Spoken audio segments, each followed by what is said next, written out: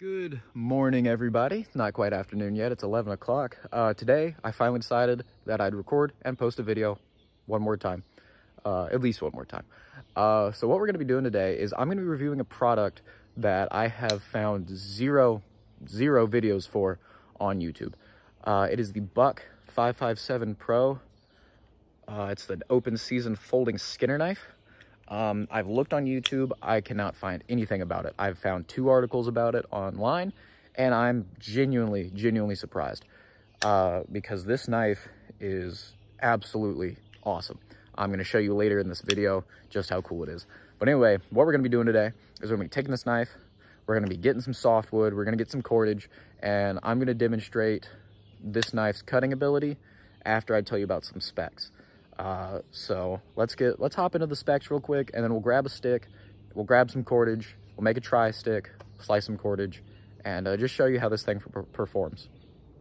And before I do that, I would just like to say that this knife is advertised as a hunting knife. It is a Pro Skinner knife in the Buck USA open season hunting section or series. Even though that is the case, I don't hunt that much, and I've been carrying the Buck 110 S30V version for a long time and straight used it for bushcraft and everyday carry, and it's performed just beautifully. So I'm gonna be talking about this in terms of bushcraft and everyday carry, which I guess you may consider a disservice to its true purpose, even though I think that if a knife can hunt, it should definitely be able to do some everyday carry tasks. So anyway, let's get into the specs. All right, guys, so here we have the knife. It's closed, Buck 557 Pro Skinner. So this knife is part of the Buck USA open season hunter line. It has a bunch of fixed blades, from large fixed blades to small fixed blades, like small game fixed blades or even moose hunters. It has folding knives. And currently the only ones left in the line that are still available are the 556 Skinner and the 557 Pro Skinner. I do not have the 556, but the dimensions of it are the exact same. The only difference is the blade steel, the handle material, and the opening mechanism, which on the 556, it is 420 HC for the blade steel with the Paul Bose heat treatment, which makes it a very good steel. It is a thumb hole open, kind of like a Spyderco, instead of a thumb disc. And the handle material is Dymilux redwood, which is, it's this partially synthetic, partially birchwood handle material. It's really pretty looking, but that's not what we're going to be talking about today. So we're going to be talking about this. So the Buck 557 Pro is a USA-made buck knives knife, and it is advertised as a skinning knife. As you can see, it has that skinning profile. It is S35VN blade steel, and the blade is 3.75 inches long, which is the same size blade as the Buck 110. This does have a drop point blade with jimping in 2 areas and a slight recurve along the edge. So this gives you a lot of edge in a smaller package. And the jimping gives you a very secure grip, no matter what grip you're doing. So the handle scales are canvas micarta in OD green. The handle length is 4.5 inches, which combined with the blade together gives it an 8.25 inch length. So closed, it is going to be 4.5 inches. And this is a lockback design, and it is on phosphor bronze washers. I don't know if you can see in there or not, which gives it a very smooth open and close, as you can see here. You can hold the lock and flick it open and closed, which is awesome. You can't do that with the Buck 110. This knife does have a hollow grind blade style, just like the Buck 110. The difference with this, though, is the blade is thicker, or not thicker, but taller. It might be a little thicker in the stock. I'm not entirely sure about the stock width, but it is tall. And same with the handle. It is round, and it fills your hand up. Now, the micarta in the handle is contoured, and it is textured. It has these lines and grooves for texturing, and it fits your hand very well. It is extremely comfortable. And as you're going to see in this video in a little bit, when I was carving with it, when I was doing some work with it, there are 0 hot spots. It is absolutely an extremely comfortable knife, which is another reason why I'm so surprised people aren't talking about it, because this thing, I could not find a single hot spot on this. There's nothing about it. Like, even holding it like this with this little bit coming out, it's not even a hot spot. That it doesn't poke into you. It feels really good. So, and like I said earlier, this is S35VN blade steel, which gives it vanadium and ribrium carbides inside of this steel. So it's extremely tough. It stays sharp for a long time. It's a powdered super steel. So it's going to do a lot of things, and it's going to do them well. And for comparison, I have my everyday carry Buck 110 on me. So you can kind of see the size difference. The Buck 110 is ever so slightly, like point something, some 0.10ths of an inch longer than this is. But the Buck 110 is a smaller package in terms of the handle and the blade size. Everything about the 557 is just taller and thicker, which isn't bad. It's extremely comfortable. Both of them are extremely comfortable. I have no hot spots on either of them. They're just made so ergonomically. Now, the 557 Pro does come with a sheath. Let me grab it. It is a full leather sheath made in the USA, which, if you know anything about bucks, the traditional Buck 110, 112 sheaths are made in Mexico. This one is proudly made in the United States. So, and it uses the same sheath as the Buck 547, which I don't know what that is off the top of my head. But I don't even know if they make those anymore. But the sheath is a standard snap closed sheath with 2 belt sections. One for vertical carry, you can slip your belt through there, and one for horizontal carry, which you slip your belt through there. I think that's awesome that they give you these options, and it kind of modernizes buck a little bit. And I really enjoy it. And that's one thing that I'd like to bring up about buck, is that they're very much known for their traditional blades, like their 110, their 112, their 119, 120, stuff like that. They're traditional folding knives that everybody knows and loves. And they've done a great job in some areas of modernizing knives. Like this buck is an S30V, which is another powdered metallurgy super steel. And this is an S35VN. So they are doing good in terms of getting new steels out there that are treated well, because both of these have the Paul Bose heat treatment, which is wonderful. It does a great job making sure that the steel in the knives is treated well. And they've done great in modernizing some of their hunting line, especially with the open season hunting line. These are modern style knives that are built very well and done wonderfully. And then you look at some of their modern folders and they kind of fall a little flat. And that's the thing. I think that buck has a very good niche, and they should probably stick to it. I think they do a great job with these hunting knives they have. And I love this thing, as you're going to see, and it does a great job. But anyway, as I was saying, you have the sheath, and it fits in the sheath any way you want. You can have it left-handed, right-handed, and you can have the sheath carried vertically, horizontally, either way, even downwards if you want it like that. And it won't shake close or shake out easily.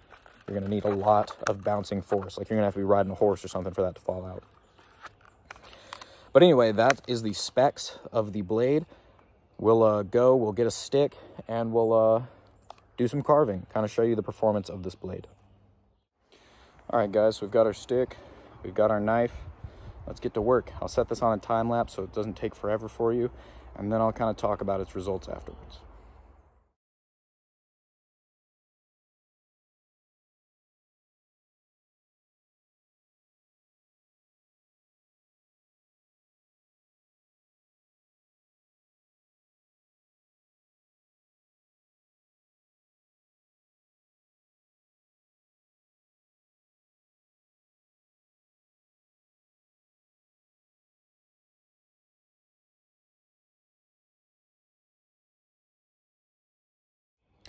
All right, guys, so I finished kind of what I want to do on this with the knife. I think what I've done so far kind of demonstrates its capabilities very well. So what I did was I did a spear point, which that it did great on. Its slicing ability is wonderful, and we can kind of attribute that to a sharp recurve blade. It has that curve for a little bit of extra cutting edge, so when you're sweeping that motion, you're getting a lot more cut out of it. Next, we have a saddle cut, which you can see here. It did pretty well. It not being like a perfect U is my fault. It was cutting pretty well. What it wanted to do was it kind of wanted to jump a bit, and I don't know if that's me or if that was the blade shape, because I kind of wanted to do a flatter cut, and the roundness of it was just kind of jumping it about. Don't know if that was me. I haven't had that problem with my 110. My 110 normally would cut through that pretty well, so I want to say it might be the recurve, but I could be wrong. If you know, please let me know. Next, I did a 90-degree cut right here. Again, this little imperfection over here is my fault, but we have a flat right here, and then we have its little gradual curve down there. It did pretty well on that. Nothing really to complain about. I mean, it performed very well. It performed like my buck does. Didn't have any issues with it, besides a little bit of bouncing on the curving cuts, which you can kind of see in the cuts of it. Next, we did a hook, which it did great on the hook. I really like making hooks. I think hooks are very fun to do. I think they're a little bit of a skill tester, but they're also kind of fun. It's a lot of different, it's not a straight cut. It's a lot of curving and stuff like that, and also helps you practice kind of like these engraving cuts. But it did great on that. I actually didn't have any bouncing issues on this little flat down here, and it did wonderful carving out the insides of it. I think that was definitely like a faster hook that I've done before. And then finally, we have, basically I just did a flat here. I didn't really flatten it out too much. It's flat this way. It's not straight in line. And I also kind of dug a little hole into it, which I'm not quite sure how to say it, if it dug the hole better or not. It felt about on par with my buck. The buck is a clip point blade. This is a drop point blade. So I think this might be a little bit better at it, just because you have a bit more roundness kind of pulling the material out. But I mean, it was very comparable to my buck. But I mean, overall, the point of this is that it cut very well. I didn't have any hot spots or anything like that. It is extremely comfortable. You can hold this in a variety of different ways. Like, you can kind of choke up on it like this. You can get your little skinning, sweeping grip on it. You can grip it with your thumb out like that. Normal hammer grip, reverse hammer grip if you need to slice something up. This is pretty comfortable. It's not quite as comfortable as the buck, just because you have a little bit of a cutout right there, right here. That would be kind of digging in your hand, but if you kind of get it a certain way, it doesn't touch your skin, and you can just easily. But besides that, I mean, it did really well cutting. I did not have an issue with that. And I mean, the blade edge that was given via buck when they ground it out was phenomenal, as always. All right, guys, so this is the Buck 557 Pro. We just did our feather stick and tri-stick test. So next, we're going to I'm going to undo this little bit of paracord and just kind of show you how this does handling paracord cuts. I don't have a lot of paracords, so I'm just kind of undo a little bit and give you a little, give you first a little snippet of a single loop. So we're going to stick that under there. And pulling cut, easy peasy. Next, we'll do a slicing cut. See how easy it does that. Let me unwrap a little bit more. All right, here we go. So slicing cut, easy, like butter, very easy, even after doing a little bit of carving and some stuff yesterday. So, and it is S35VN, so the edge is gonna, wear out very slowly. Next, I'm gonna put two cords together like this and show you the pull cut. There we go, easy. So this kind of demonstrates that the 557 Pro, it has a good edge and it has good geometry to where it's slicing well. I think it's very good in this regard. It slices well, it's cutting well. I mean, it is a skinning knife, and you're getting a lot of belly and edge for that job, but that also just kind of helps in terms of some basic everyday carry or bushcraft tasks. So I truly am enjoying this so far. All right, guys, so that kind of concludes our little overview of the Buck 557 Pro open season skinning knife.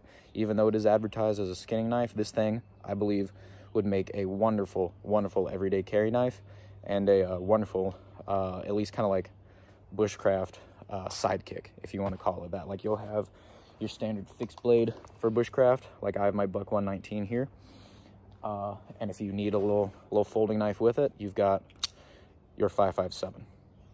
And a little fun fact that I've noticed, this thing, because it's on washers, it is extremely easy to just flick open, and you can flick it closed. Here, let me, you see that? It opens a bit more modern-like than your standard Buck 110, which you need basically 2 hands to close. But anyway, I really hope y'all enjoyed this video. I hope this kind of does a good job of being the first YouTube video on this particular knife, Buck 557 Pro Skinner, USA made, S35 VN, green canvas micarta, and a whole lot of comfortable slicing ability. So anyway, guys, thank you for watching. This is Rubel in the Woods. Have a wonderful day. Go outside, practice, learn a new skill. Thanks.